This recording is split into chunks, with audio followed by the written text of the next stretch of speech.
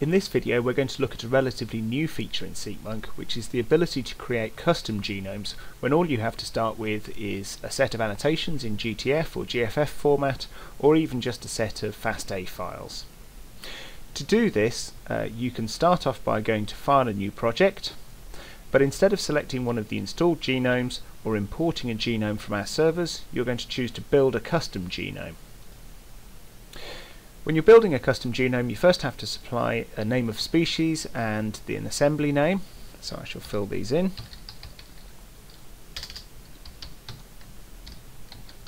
These can be basically anything that you like, but it makes sense to keep them as real names if something actually exists. Now you can add in chromosomes into the genome that you're going to build. You can add these in manually, but it's a lot easier to generate them automatically from the annotation or sequence files that you have. I'm going to start off by loading in data from a GFF annotation file. So I have a GFF file that came out of the assembly for this particular species, and it will automatically identify all of the different regions in there and work out the length.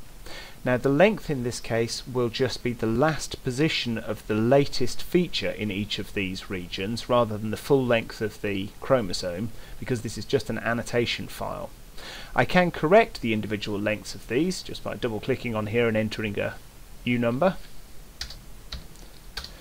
but that's going to be tedious to do that across such a large number.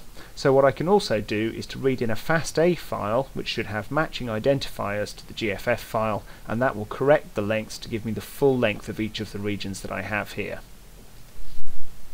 So I can select the corresponding fasta file, and that will now give me real lengths for every single one of these scaffolds.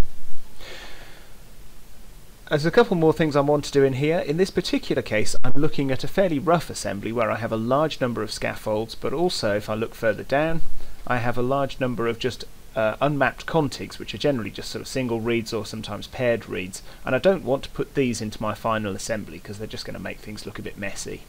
So what I'm firstly going to do is to sort by the region name on here and get rid of all of these scaffolds starting with C, so I just end up with the real assembly scaffolds.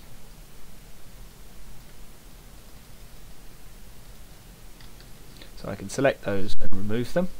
If I wanted to, I could also sort by the length of my scaffolds and get rid of the very short ones in here. I'll keep them in for this case, but that might be a useful thing to do as well.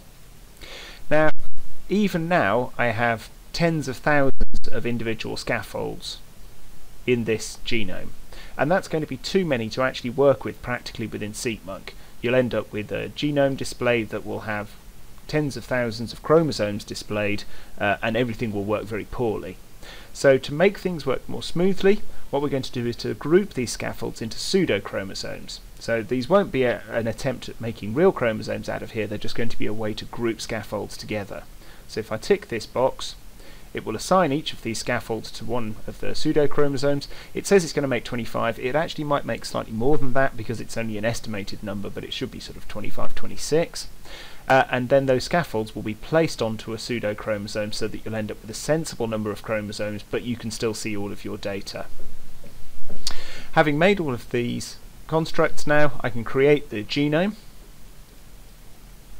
And what SeqMonk will have done is to write out pseudo-chromosome files for all of the chromosomes that we've constructed.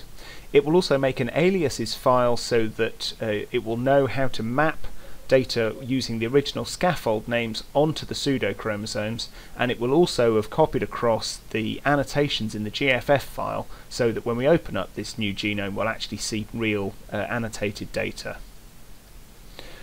Having made the new assembly, I can now create a project from it.